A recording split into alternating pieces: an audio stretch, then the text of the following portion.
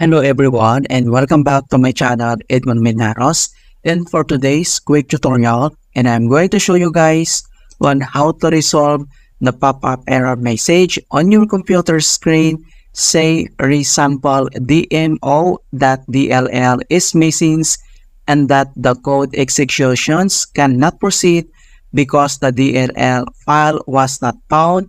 Reinstalling the program may fix this problem. Kung paano ba natin ito i-fix.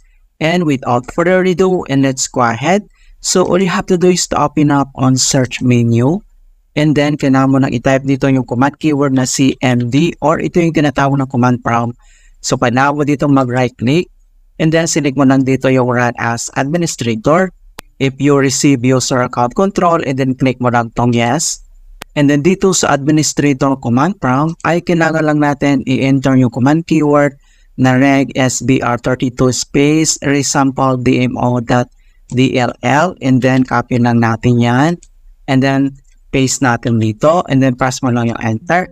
Yan, so makita mo dito mga kaibigan na ResampleDmo.DLL succeeded, and then click mo lang tong OK.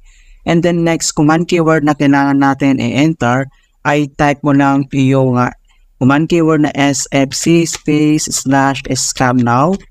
So one word yung /scannow and then press mo lang yung enter. Ayan, so makita mo dito na beginning system scan. This process will take some time. Beginning verifications phase of system scan, and then kailangan lang natin hintayin na ma-complete ang verifications into 100%. Okay, so makikita mo dito na verifications 100% complete. So ang next step ay close lang natin tong CMD. And then dito sa start menu, and then click mo lang to restart. So kailangan mo lang mag-restart.